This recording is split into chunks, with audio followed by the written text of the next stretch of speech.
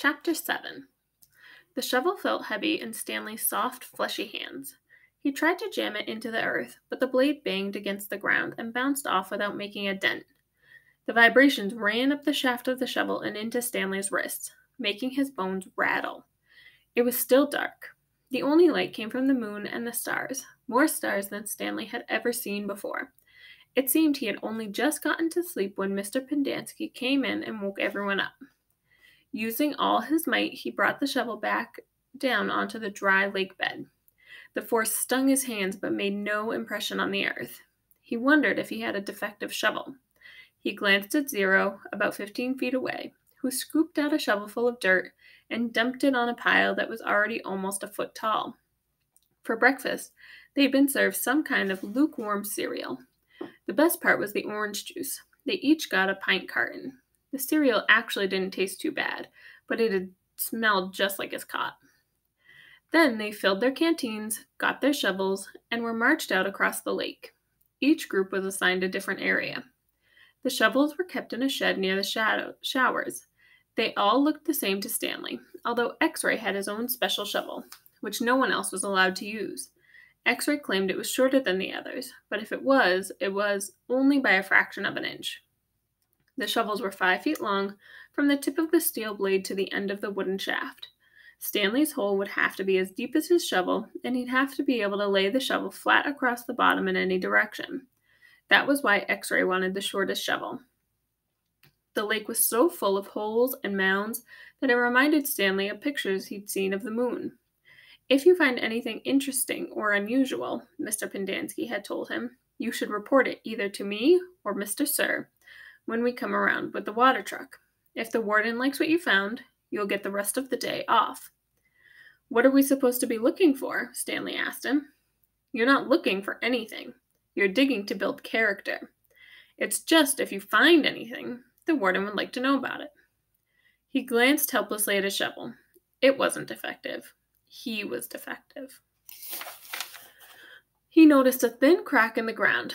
He placed the point of his shovel on top of it, then jumped on the back of the blade with both feet. The shovel sank a few inches into the packed earth. He smiled. For once in his life, it paid to be overweight. He leaned on the shaft and pried up his first shovelful of dirt, then dumped it off to the side. Only 10 million more to go, he thought, then placed the shovel back in the crack and jumped on it again. He unearthed several shovelfuls of dirt in this manner, before it occurred to him that he was dumping his dirt within the perimeter of his hole. He laid his shovel flat on the ground and marked where the edges of his hole would be. 5 feet was awfully wide. He moved the dirt he'd already dug up out past his mark. He took a drink from his canteen. 5 feet would be awfully deep, too. The digging got easier after a while. The ground was hardest at the surface, where the sun had baked a crust about 8 inches deep. Beneath that, the earth was looser, but by the time Stanley broke past the crust, a blister had formed in the middle of his right thumb, and it hurt to hold the shovel. Stanley's great-great-grandfather was named Elia Yelnats. He was born in Latvia. When he was 15 years old, he fell in love with Myra Menke. He didn't know he was Stanley's great-great-grandfather. Myra Menke was 14. She would turn 15 in 2 months, at which time her father had decided she should be married.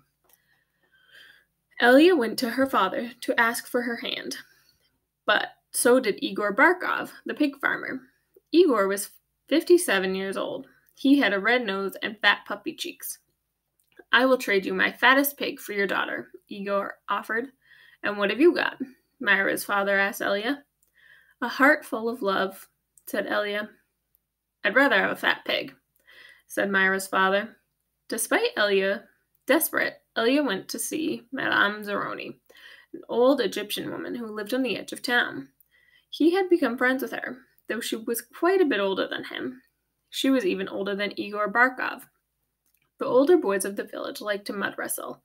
Elia preferred visiting Madame Zeroni and listening to her many stories. Madame Zeroni had dark skin and a very wide mouth. When she looked at you, her eyes seemed to expand, and you felt like she was looking right through you.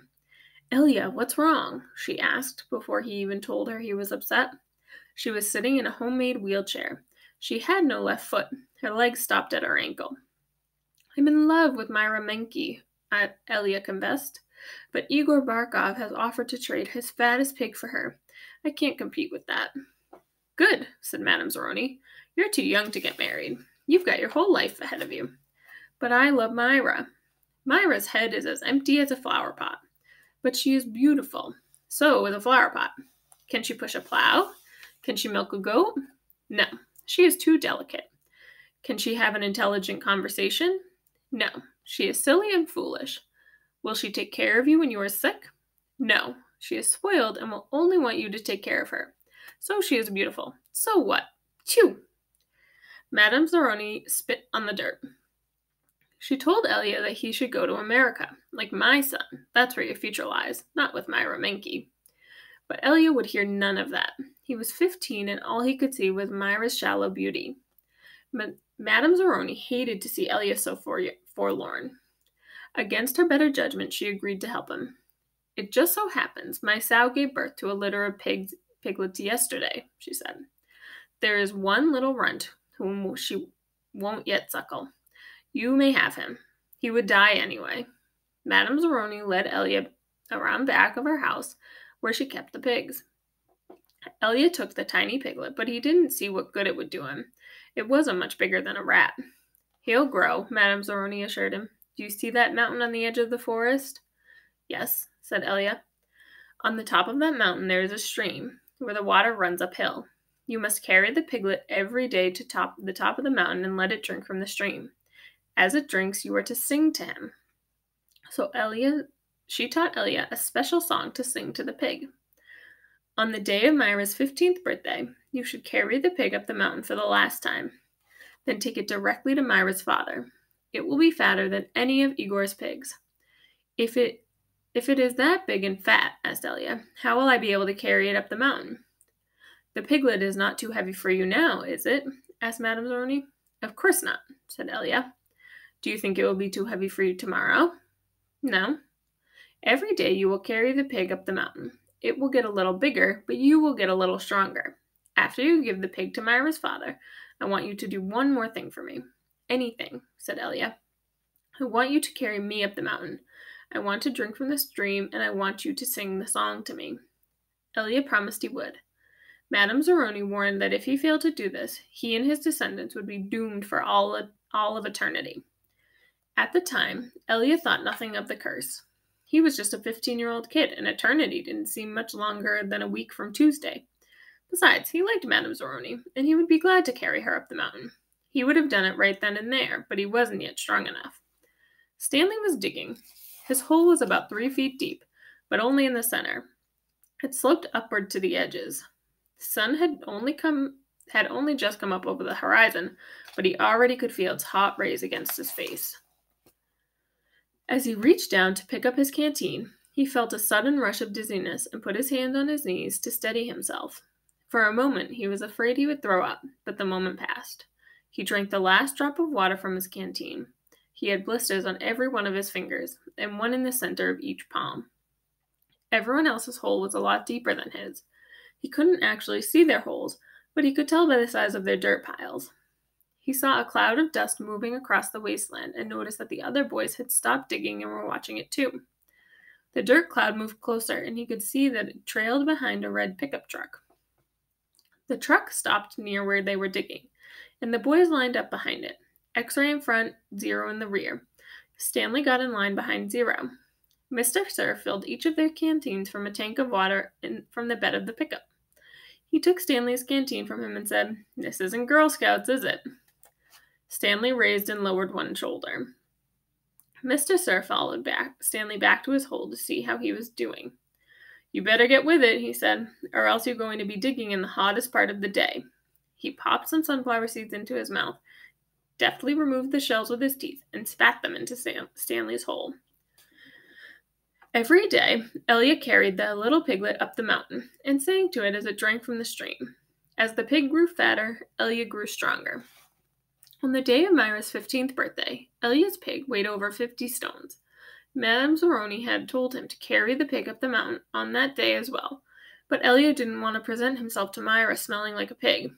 Instead, he took a bath. It was his second bath in less than a week.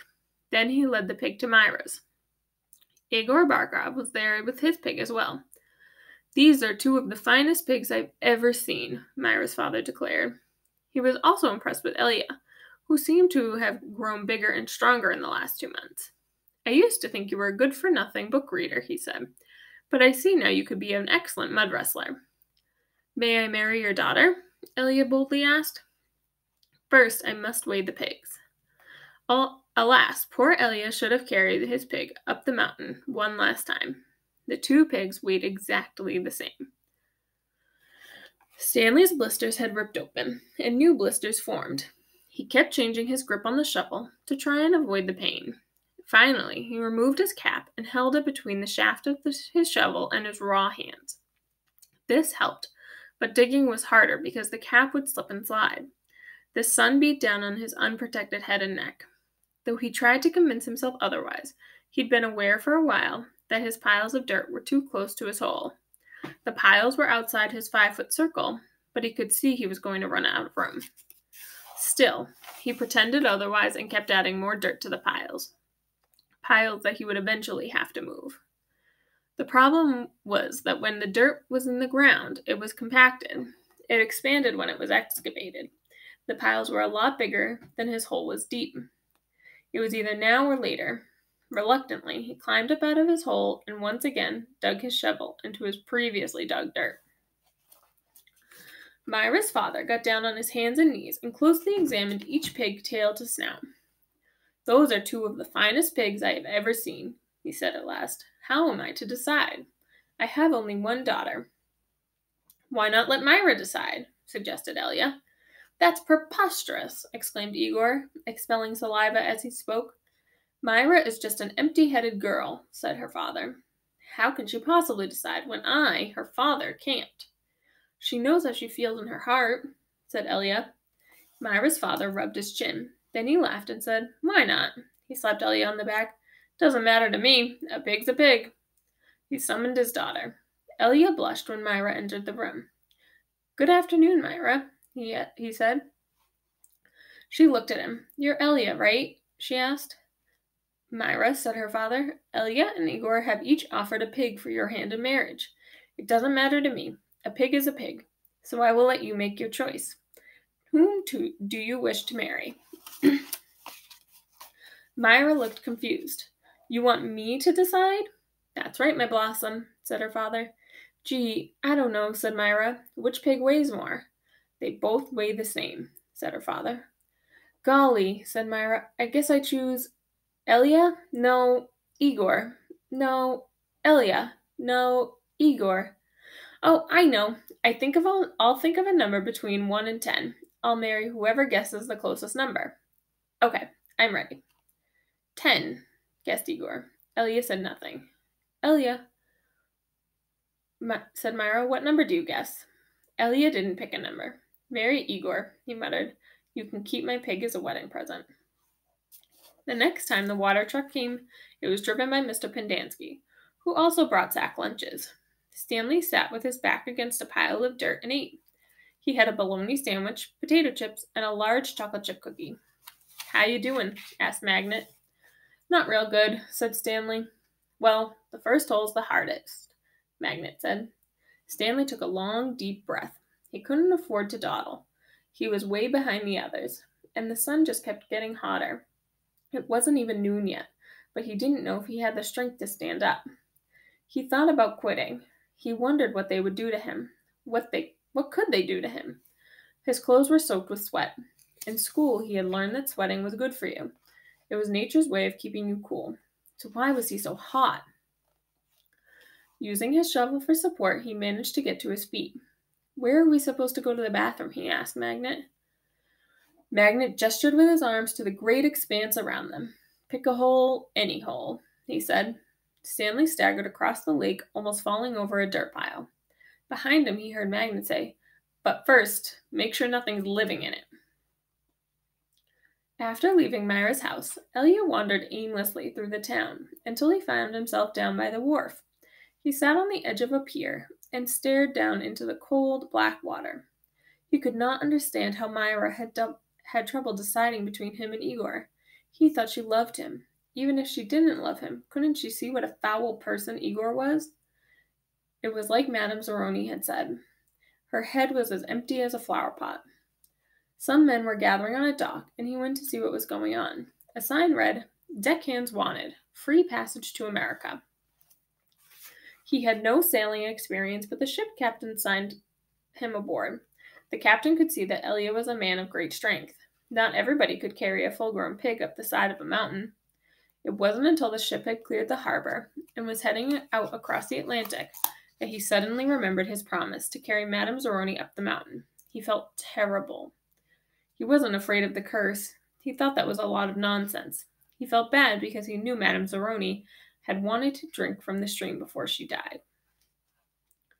Zero was the smallest kid in Group D, but he was the first one to finish digging. "You're finished?" Stanley asked enviously. Zero said nothing. Stanley walked to Zero's hole and watched him measure it with his shovel. The top of his hole was a perfect circle, and the sides were smooth and steep. Not one dirt clod more than necessary had been removed from the earth. Zero pulled himself up to the surface. He didn't even smile. He looked down at his perfectly dug hole, spat in it, and then turned and headed back to the camp compound. "Zero's one weird dude," said Zigzag. Stanley would have laughed, but he didn't have the strength. Zigzag had to be the weirdest dude Stanley had ever seen. He had a long, skinny neck and a big round head with wild, frizzy blonde hair that stuck out in all directions. His head seemed to bob up and down on his neck, like it was on a spring. Armpit was the second one to finish digging. He also spat into his hole before heading back into the camp compound. One by one, Stanley watched each of the boys spit into his hole and return to the camp compound. Stanley kept digging. His hole was almost up to his shoulders, although it was hard to tell exactly where ground level was because his dirt pile completely surrounded the holes.